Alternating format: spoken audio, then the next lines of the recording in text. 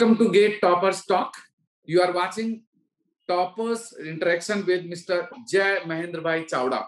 Jay has secured All India Rank 2 in Mechanical Engineering in GATE 2021. Jay is a final year student of NIT Surat. In college, in final year, getting second rank in GATE is really remarkable. It was a wonderful journey by him, and let us see the reason behind this second rank. Along with the college, how can you secure a good rank in first attempt? So first of all, Jay, congratulations.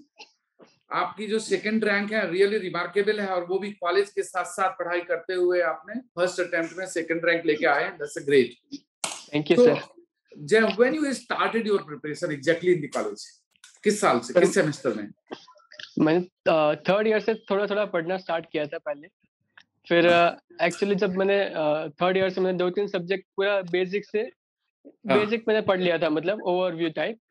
फिर उससे मतलब gate के previous year भी थोड़ा देख लिया था, इसलिए थोड़ा पैटर्न का आइडिया भी लग गया था मुझे किस तरह के क्वेश्चंस आते हैं. फिर फोर्थ ईयर जब थर्ड ईयर का फाइनल सेमेस्टर था, जैसे कि पिछले साल मार्च का महीना था, तब से मैंने स्टार्ट किया था पूरा सीरियसली पढ़ना. फिर So you are talking when the COVID lockdown is started? Yes sir, तभी से. फिर मैंने स्टैंडर्ड बुक्स पहले से फॉलो किया था. फिर मैंने प्रीवियस टॉपर्स के मतलब उनके नोट्स रिपेयर किए थे, पर तो मतलब गेट के सिलेबस से फेमिलियर होने के लिए. फिर मैंने क्या किया कि उसमें से देख के फिर मुझे आइडिया जैसा आया कि कैसे नोट्स बनाते हैं. फिर उसमें से मैंने खुद के नोट्स बनाए पूरे सारे सब्जेक्ट्स के लिए.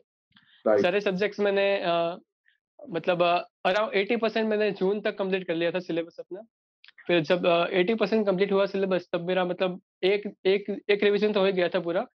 फिर मैंने टेस्ट सीरीज स्टार्ट कर दिया स्टार्ट कर दिया. सब्जेक्ट वाइज दे दिया, फिर पार्ट वाइज वगैरह भी देना स्टार्ट कर दिया था. मेडी के सारे टेस्ट सीरीज दिए आपने? हाँ सर, सारे दिए थे. अच्छा, तो आपको कैसा लगा level of questions? Sir level एकदम बहुत ही बढ़िया लेवल था क्वेश्चन का. पूरे डीप कंसेप्चुअल क्वेश्चन थे पूरे, मतलब किसी बेसिक क्वेश्चंस को भी अच्छे से मतलब डिफिकल्ट वे में कैसे फ्रेम करना है, कैसे ट्विस्ट करना है, वो भी बहुत अच्छा था. पूरा सारे क्वेश्चंस के वीडियो सॉल्यूशंस भी अवेलेबल थे, और वीडियो सॉल्यूशंस भी पूरे मतलब टॉप फैकल्टीज के थे, और एकदम डिटेल सॉल्यूशंस थे. और तो एक बात हेल्प मिली. हाँ, एक और बात मुझे मेडी जी की अच्छी लगी कि जब भी कोई क्वेश्चन में डाउट था तो मैंने आप FAQ में डाल सकते थे, किसी आपको क्वेश्चन है तो आप डाल सकते हैं, और एक्चुअली वो रिप्लाई भी करते हैं आपको जो भी डाउट है उसको. Yes sir, ask an expert. उसमें पूरा अच्छे से एक्सप्लेन भी करते हैं वो लोग. और अगर कोई क्वेश्चन में डाउट है, कोई क्वेश्चन गलत है, तो वो अपडेट भी करते हैं क्वेश्चन में. तो वो भी बहुत अच्छा लगा मुझे. Wonderful. Jay, thereafter when you reach toward the final, मतलब final in the sense October, November, December. Yes sir. आपको फील हो गया था कि you will be in top 10 और top 5, top 3? जब मैंने सब्जेक्ट वाइज वगैरह खत्म किए थे, तो सब्जेक्ट वाइज में मुझे अच्छा स्कोर आ रहा था. मतलब कुछ में बहुत ही खराब भी आया है स्कोर, लेकिन ओवरऑल में देखो तो मतलब एवरेज से तो अच्छा ही आ रहा था मेरा. फिर जब मैंने फुल लेंथ स्टार्ट किए थे, तो फुल लेंथ में शुरुआत में तो मतलब इतने भी अच्छे नहीं थे. फिर जैसे जैसे मैंने स्टार्ट किए थे, तो फिर 5-6 टेस्ट के बाद मतलब बहुत अच्छा रैंक आने लग गया था. कभी कभी मतलब ऑलमोस्ट मैं टॉप 10 में आ रहा था. तो तब मुझे लगा था कि मैं अच्छा कर सकता हूँ, अंडर 100 भी आ सकता हूँ मैं. जब जनवरी का मंथ हुआ था, तब से मैंने जब मतलब जो मॉक टेस्ट हुए थे मेडीसी के गेट के, उसमें मेरा कॉन्स्टेंटली 1 या 2 ही रैंक आ रहा था. तो उससे मुझे कॉन्फिडेंस आ रहा था कि मैं मतलब 1 या फिर टॉप 10 में आ सकता हूँ मैं शायद. तो मैंने थोड़ा मतलब अपने आप को बोला कि मतलब आप टॉप 10 में आ सकते हो, और थोड़ा से करना है आप. तो फिर लास्ट के जो टाइम था उसमें मैंने 2-3 और टेस्ट दिए, और फिर पूरा कॉन्फिडेंस के साथ मतलब लास्ट में अटेम्प्ट दे दिया. तो आपने पूरा सिलेबस कंप्लीट किया था, या यू बिकेम सिलेक्टिव, या entire syllabus, entire everything? Yes sir, मैंने सिलेबस पूरा कंप्लीट कर लिया था, बट जो एडिशनल टॉपिक हुए थे इस बार, वो मतलब मैंने पूरा नहीं किया था, क्योंकि मुझे उसके लिए मतलब इनफ गाइडेंस अवेलेबल नहीं था, क्योंकि अभी नया टॉपिक ऐड हुए थे. तो ऐसा मैंने सुना था सीनियर्स से कि पिछले कुछ सालों में भी न्यूली एडेड टॉपिक्स मतलब ऐड हुए थे पिछले साल में भी, और उन सालों में मतलब इतना ज्यादा नहीं पूछा था उन लोगों ने न्यूली एडेड से. और इस बार भी ऐसा ही हुआ कि उन्होंने कुछ बहुत ज़्यादा पूछा ही नहीं, मतलब 1-2 क्वेश्चन सिर्फ ऐसे पूछे थे कि जो न्यूली एडेड सिलेबस में थे। तो मतलब मैंने बहुत ज़्यादा ध्यान नहीं दिया था और दिया था, मतलब प्रिपेयर कर लिया था मैंने, पर उतना अच्छे वे में नहीं कर पाया था जैसे कि मैंने बाकी सब्जेक्ट किए थे।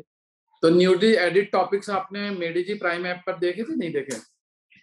सर मैंने सारे नहीं देखे थे क्योंकि वो मतलब जनवरी में आए थे, तो थोड़ा टाइम कम था, इसलिए मैं सारे नहीं देख पाया था। Okay, good. अल्टीमेटली रैंक तो आ गई, सो ओके, यस सर। लोग कहते हैं ना, अंत भला तो सब भला। तो यस सर। फाइन। तो आप कॉलेज के साथ साथ आपको कॉलेज का सेमेस्टर की भी पढ़ाई करनी पड़ती होगी और आपको गेट की भी पढ़ाई कर रहे थे। So yes how sir. You was able to manage your both the studies, college study and the gate study? Sir actually इस बार मतलब लॉकडाउन का था सिचुएशन, तो थोड़ा सेमेस्टर एग्जाम थोड़ा रिलीफ तक थी।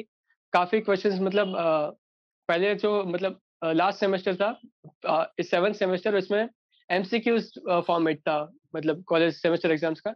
तो वो थोड़ा इजी होता है मतलब कन्वेंशनल से, तो वो प्रिपेयर करना बहुत ही आसान था। तो मैंने मतलब 1 वीक इनफ था उसके लिए, तो मैंने वो भी प्रिपेयर किया था साथ में। और मैंने गेट का भी छोड़ा नहीं था, even in the semester exams also. सो मैंने सब भी मैं पढ़ता रहता था 1 या 2 घंटा सेमेस्टर ग्रेट, एग्जाम्स ग्रेट। के टाइम भी। अगर आप सेमेस्टर एग्जाम के टाइम पे गेट की पढ़ाई कर रहे थे तो that shows your dedication towards gate. Yes sir, मतलब मैं मैं मानता हूँ कि मतलब सिलेबस आपके प्रिपरेशन में गैप कम से कम होना चाहिए। मतलब 1-2 वीक का गैप काफ़ी बड़ा हो जाता है कभी-कभी, और फिर से वापस आने में और फिर से कंटिन्यू करने में थोड़ा डिफिकल्ट हो जाता है फिर, अगर हाउ ऐसे मेनी मार्क्स डिसकंटिन्यू यू किया। Scored in your gate? Sir after normalisation it was 92.13, but Okay. raw marks were 86. Okay, so it was forenoon session or afternoon session? Forenoon session. It was forenoon session. Forenoon session. तो आप after normalization it became 92.30. 13. 13. 92.13. Correct. Great. So any questions you made mistake या फिर पूरे attempt करके आए थे, कुछ गलत हुए या जितने अटेम्प्ट किए थे उतने ही सही थे? अटेम्प्ट मैंने किया था 95 मार्क्स का। फिर उसमें से कुछ क्वेश्चंस मतलब मिस्टेक्स तो नहीं थे, लेकिन हाँ मतलब 2-3 मार्क्स का स्लिप मिस्टेक्स था मेरा।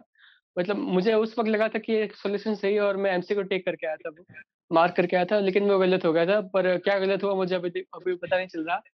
फिर एक क्वेश्चन ऐसा भी था जिसमें मतलब पूरा स्लिप मिस्टेक्स था मेरा, बट ऐसा हुआ कि गेट में कुछ आंसर और ही दे दिया, तो बहुत लोगों का गलत हो गया वो, मतलब तो वो बच गया मेरा। फिर वो मतलब मैं सही करके आता, जो मुझे लगता था उस वक्त के सही था, वो करके आता तो भी वो गलत होने वाला था, इसलिए वो बच मतलब वैसे गया। भी गलत था। ओके, हाँ। फिर 2-3 क्वेश्चंस तो मतलब 9 मार्क्स का तो मेरा मतलब गलत हुआ है, 9 मार्क्स का।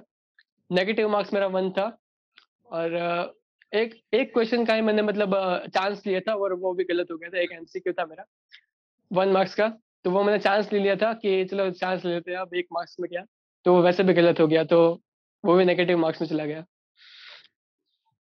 कोई बात नहीं, आपके एफर्ट्स इतने अच्छे थे ना कि नेगेटिव मार्क्स भी आपका कुछ बिगाड़ नहीं पाए। बिल्कुल sir. Great.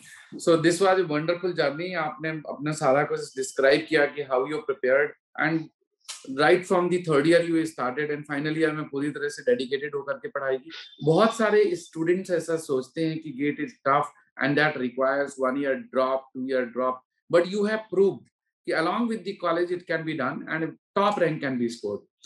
So you are a well set example for many, and you are a great inspiration for the many students, because at such a young age, in first attempt you have done it, and that too by self study. You only took the help of the test series, otherwise you have made all self study. It yes was sir. it was really, it is inspiring that how self study, you just followed the notes of the some students who are top rankers and made your own notes and studied and referred the books, and that is wonderful. So once again, Jai Mahendarbhai, I congratulate to you and your entire family. Well done. Keep on achieving more heights in the life coming ahead. And it was a wonderful talking to you. Thank you very much. Thank you very much sir.